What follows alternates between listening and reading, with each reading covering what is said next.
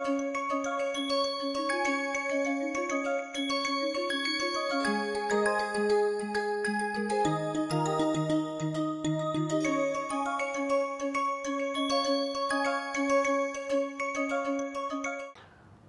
everyone, I hope that you had a chance to go through the last class where we discussed sulfoxide-sulfenate rearrangement, which is also known as Mislow-Evans rearrangement. It is a concerted process which involves 2,3 sigmatropic rearrangement. Just to look at it once more, we are talking about this sulfoxide, which is an allyl sulfoxide. That means it is having a double bond here, and then there is a sulfoxide, which upon gentle warming gives allyl sulfenate ester.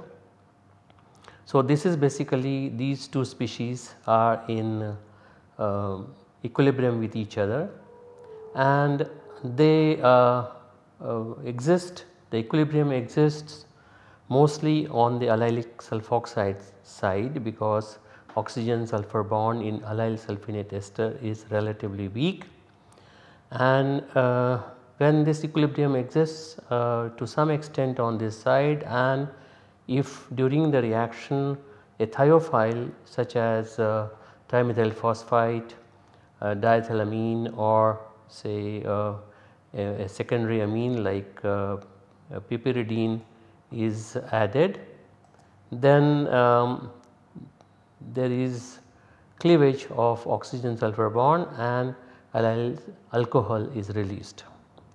Now this is an interesting reaction, because as I discussed last time that you can make an anion next to the sulfoxide and react with an electrophile to form the carbon bond, and then if you perform this reaction you will get an allyl alcohol which is having that substituent which we had introduced earlier next to the sulfoxide. That means at this carbon there will be a substituent. So basically one can introduce allyl sulfoxide in many different ways and alkylate it next to the sulfoxide and make use of this very important reaction in many synthetic endeavors. So first we would look at the mechanism of this reaction. As I mentioned last time that this sulfoxide, allyl sulfoxide with this negatively charged oxygen here attacks onto this carbon here, and this double bond moves and the carbon sulfur bond here breaks to form this allyl sulfenate ester. The allyl sulfenate ester can also be prepared from allyl alcohol upon treatment with RSCl, for example. We will look at that part a little bit later. Now look at the mechanism of this reaction. As I have indicated earlier that we take allyl sulfoxide. Now in this particular example what we have done is to take this allyl sulfoxide in which there is a substituent X here, which is cis to this substituent R3, and then we have two substituents here R1 and R2 next to the sulfoxide, where R1 is larger than the R2, for example. Now in the equilibrium that exists between the allyl sulfoxide, which is this allyl sulfoxide, and the allyl sulfenate ester, there is an equilibrium that is existing. Now during the process, during the transition state, what is going to happen is going to form a 5-member transition state. This is oxygen 1, sulfur 2, this carbon 3, this carbon 4 and this carbon 5. This is what is the 5-member transition state. Now as you can see in the transition state that the geometry between the X here and the R3 is maintained as cis. This is what is the cis to each other. This is what was present here as cis to each other. Here it is maintained because there is no reason for it to undergo any change. Now this particular carbon atom here as adopts a particular orientation in such a fashion that R1 group, which is the larger group, remains in a kind of pseudo equatorial position. So R1 is in a pseudo equatorial position and R3 and H. Now since R3 and X are cis to each other, so R3 and hydrogen are trans to each other. So R3 and hydrogen are trans to each other, which is maintained in the transition state. This is what is here, R3 and H, they are trans to each other, which results in the formation of this allyl sulfonate ester. This is allyl sulfonate ester, and in this allyl sulfonate ester, as one can see that the R2 here and R3 are trans to each other, and therefore R1 and the remaining group is also trans to each other. That is exactly what we are getting it from here. The R1 is cis to R3, R1 is cis to R3, R1 is trans to the remaining part of it here, and therefore R2 and R3 they remain trans to each other. So it is a concerted process. It's a concerted process, and it allows this allyl sulfonate ester to form readily. Now as I mentioned earlier that you can make allyl sulfoxide which can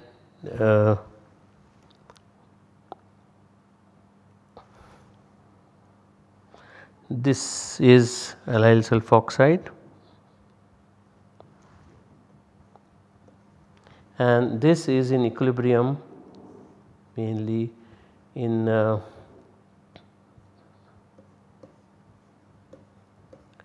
this sulfonate ester. Now as we said earlier that we can make an anion here and introduce an alkyl group or any group. So essentially what it means that this compound, which can easily come from allyl alcohol, upon treatment with phenyl SCl and say any base. So the base will take up the proton from here, and the anion here will attack onto this sulfur to form this allyl sulfonate ester, allyl sulfonate ester. So you can start with an allyl alcohol, make the alpha sulfonate ester, which can undergo rearrangement to form this allyl sulfoxide. Then you can introduce here an Rx, that is R group here, which can give an R substitution here, and of course then we can carry out further reactions to form say R here and OH here.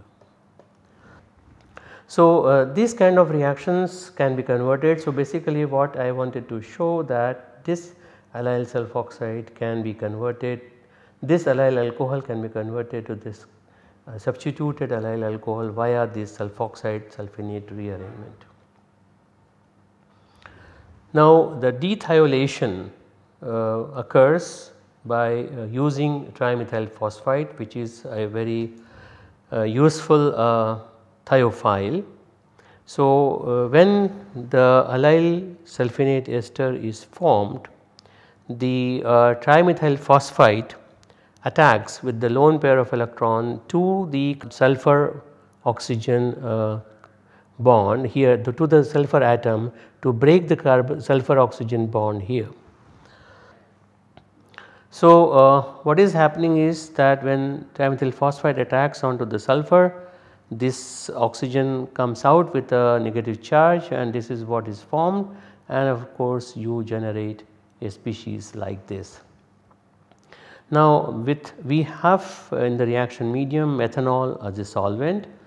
Methanol is a solvent, so the negatively charged oxygen then takes up the proton from the methanol and becomes allyl alcohol, and then what is released is this phosphorus sulfur bonded species where there is trimethyl phosphite species is present as a phosphonium ion, and methoxide ion comes from the methanol. So, this methoxide, this particular removal gives this, and of course you get from here you will get methanol as methoxide ion. This is the methoxide ion that is present here, and this attacks onto the positively charged phosphorus to form this intermediate.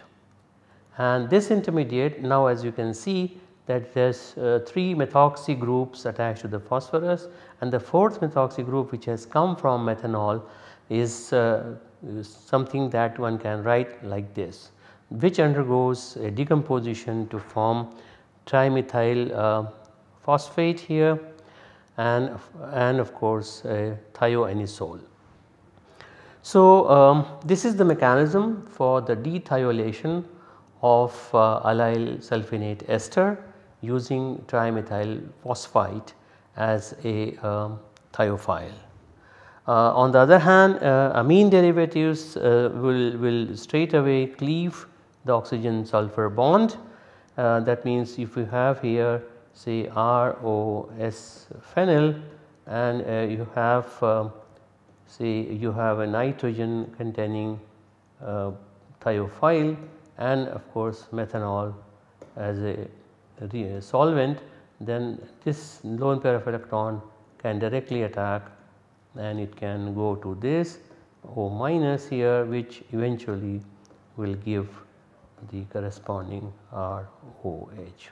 So, this is how the thiophiles react with allyl sulfonate esters and cleave the oxygen sulfur bond. So, whenever such a reaction is being done, that means allyl sulfoxide to allyl sulfonate rearrangement, you use any of the thiophiles, and that allows the cleavage or shifting of the equilibrium to the right side. Now, there are several very interesting examples in the literature. For example, as I have mentioned earlier, that the formation of allyl sulfonate ester occurs upon treatment of allyl alcohol with phenyl SCl triethylamine. So, for example, in this particular example which is an allyl alcohol part here, and if it is treated with triethylamine phenyl SCl, what directly is shown is this allyl sulfoxide. So, in the earlier case that I showed just now was that you have allyl alcohol and when it is treated with in the presence of triethylamine, that is phenyl SCl and triethylamine, one can get OS phenyl, and this will be in equilibrium more on this side. So, you have a lone pair of electron coming here, and this is what is happening to form here something like this. So, you have starting with an allyl alcohol, you are getting an allyl sulfonate ester which is in equilibrium with allyl sulfoxide. Now this is what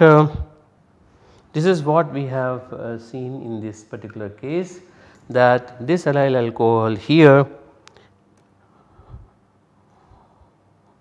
this alcohol here is converted to the allyl sulfoxide by the way I have shown the mechanism on the previous slide. Now this of course upon treatment with the thiophile present in the reaction medium then allows the cleavage of the allyl sulfonate ester, which will result from this particular allyl sulfoxide. Now you would be surprised to see that this is an allyl alcohol and this is also an allyl alcohol. There is nothing change, nothing difference here between these two parts here. The only difference that you can see is the stereochemistry here. The stereochemistry of the hydroxy group is beta here, beta oriented, whereas here it is alpha oriented. Now that means what we have done is essentially an epimerization of this molecule here to this molecule here. So when this allyl alcohol which is having hydroxy group in an alpha position becomes allyl sulfonate ester, undergoes a rearrangement to the corresponding sulfoxide, and then this sulfoxide again undergoes a rearrangement to allyl sulfonate ester, but not the previous allyl sulfonate ester.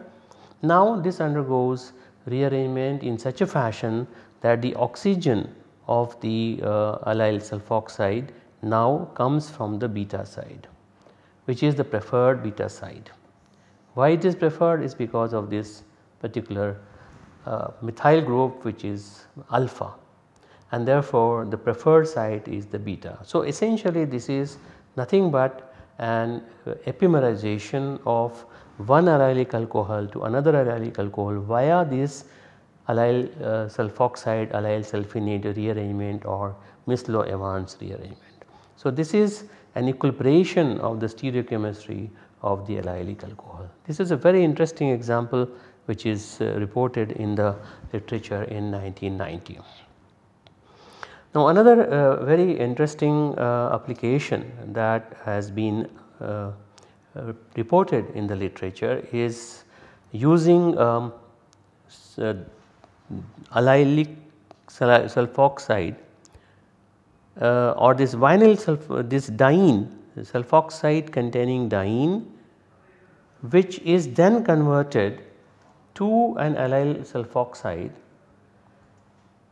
by Diels order reaction. So this diene which is present in here, if this diene is treated with a dienophile of this type, now this particular lone pair of electron allows to push the electron density in such a fashion so that there is a regioselective Diels order reaction, and this is what leads to the formation of this particular intermediate, where the sulfoxide group here is coming next to this particular junction here with, and the double bond comes in here.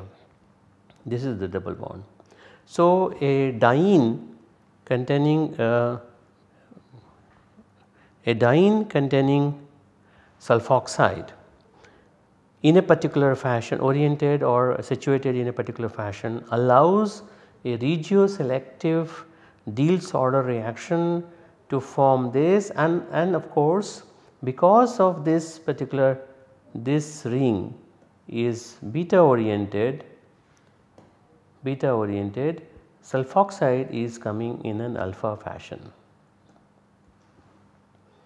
Now when this undergoes allyl sulfoxides. Now sulfonate rearrangement, because now you have generated an allyl sulfoxide that undergoes allyl sulfoxide sulfonate rearrangement, and interestingly this sodium sulphide in the presence of water, that is hydrated at 65 degrees, was used as a thiophile to allow this reaction to take place. That means now this particular substrate will undergo a rearrangement to form allyl sulfonate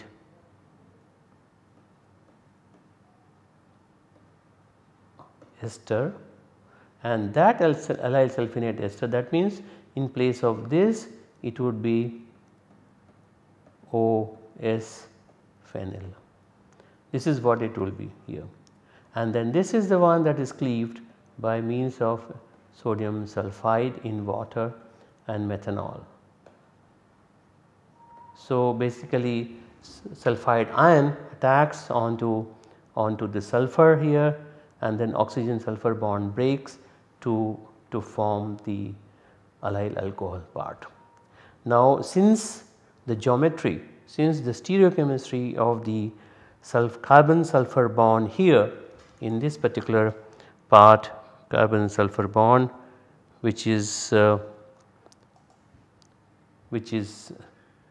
alpha oriented here, particular one, the transfer of the oxygen onto this carbon happens from the alpha side. So this is how an alkaloid which is known as Hassu-Banan alkaloid, that has been synthesized by using this very crucial Diels order reaction followed by allyl sulfoxide sulfonate rearrangement to form this alkaloid. Now so one can generate, as I have mentioned just now, that one can take the top example shows the allyl alcohol to be converted to the other allyl alcohol with change in stereochemistry via this allyl sulfoxide. Now similarly Diels order reaction can be done to form the allyl sulfoxide, and then that can be converted to the corresponding allyl alcohol in many in a different way. Now there is another very interesting example which is reported in the literature, is basically converting allyl alcohols to dienes. So it involves conversion of allyl alcohol to 1,3-dienes. Now if one looks at various procedures of converting allyl alcohols to 1,3-dienes, of course one can straight away you can take an allyl alcohol for example here, and you can carry out some way a dehydration to form this diene. But this is a straight method if there is no specificity involved in a particular fashion. But for example here we have an example of this kind of substrate. Now this substrate can be converted to the allyl sulfonate ester by treating with this sulfonyl chloride in the presence of triethylamine as a base to form OSAR. AR indicates the aromatic part, that is, this is basically nothing but this part.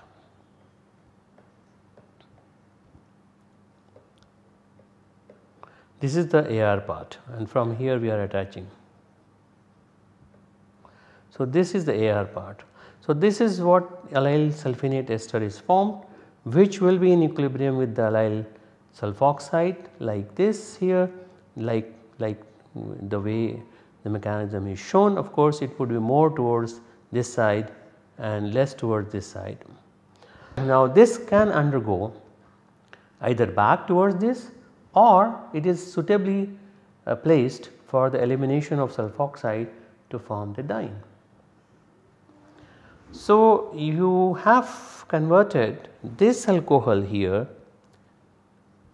by essentially removing a proton in this way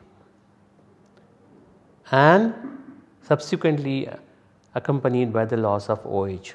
This is what eventually that has happened. That means there is a loss of proton from here and a loss of hydroxide from here, and the diene is formed. But that has been done by a very interesting way of making this allyl sulfonate ester followed by allyl sulfoxide, and which eventually gives this. Of course, you will lose the carbon sulfur bond from here and you have a diene that is formed. In a similar fashion, one can start doing in a similar mechanism fashion, you can have the conversion of this allyl alcohol to the sulfoxide that would look like this.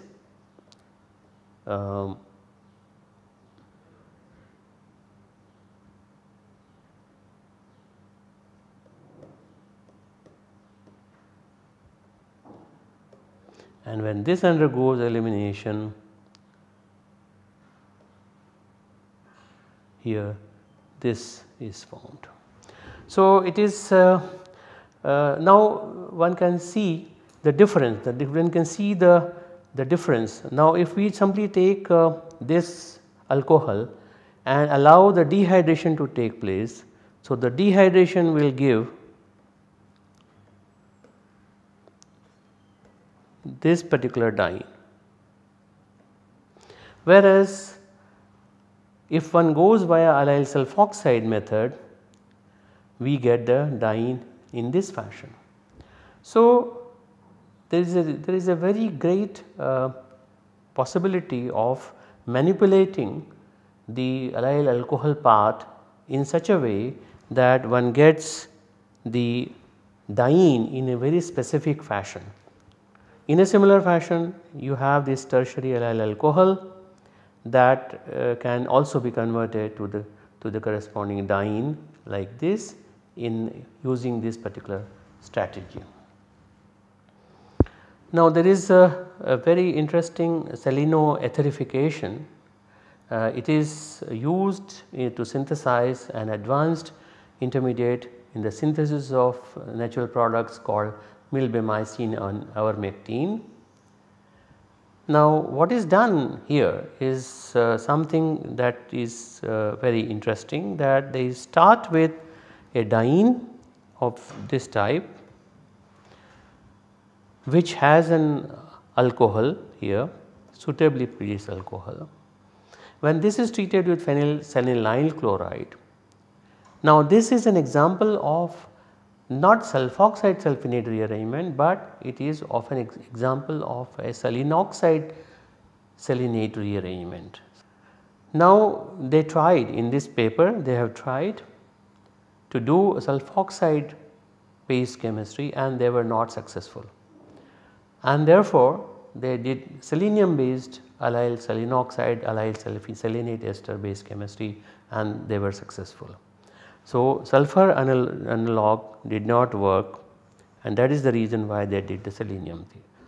Now, what is happening here is that when this diene is taken and treated with phenylselenyl chloride in the presence of sodium bicarbonate, what happens is this cyclization occurs to form a 5-member ring, which of course has now selenide here, which upon treatment with hydrogen peroxide forms the corresponding selenoxide.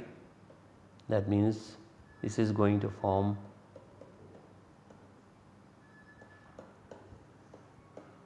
and that undergoes rearrangement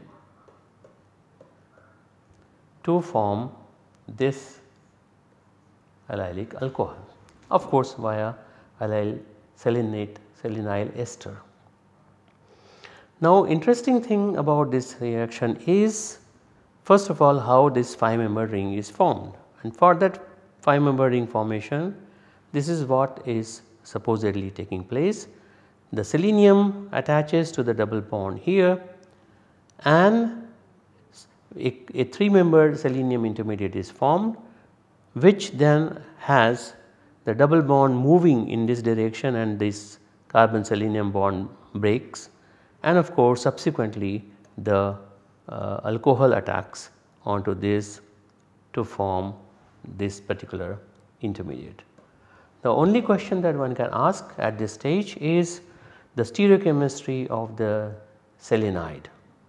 Now, because the selenide is alpha oriented, the alcohol is also coming alpha oriented, because that is exactly what is going to happen based on this allyl selenoxide allyl selenate ester rearrangement. So, this work is somewhat difficult to explain, but according to the publication, what they have suggested that this particular diene, it is basically diene, may adopt a twisted diene conformation which undergoes lactonization. This is the lactonization here, as though it were a monoalkene. That means this diene is not behaving like a diene, but is more like a monoalkene or a planar diene conformation which has considerable angle strain, but is now conjugated, probably more reactive, and undergoes conjugate lactonization to give the observed product. So, this 5-member ring formation is taking place mainly because of the diene that is behaving in a particular fashion. So, we will stop at this stage and we will take some more examples of the reaction, this particular reaction for discussing the application of the sulfoxide-sulfenate rearrangement and further reactions.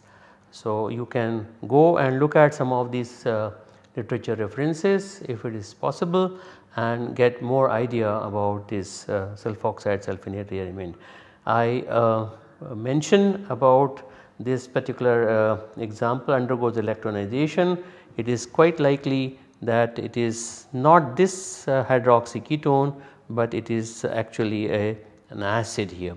So, I will check it on this particular paper and get back to you in the future class to clarify this lactone part of this particular example. So, you please go ahead and study what I have told so far, and we will see in the next class with some more examples and more applications. Thank you.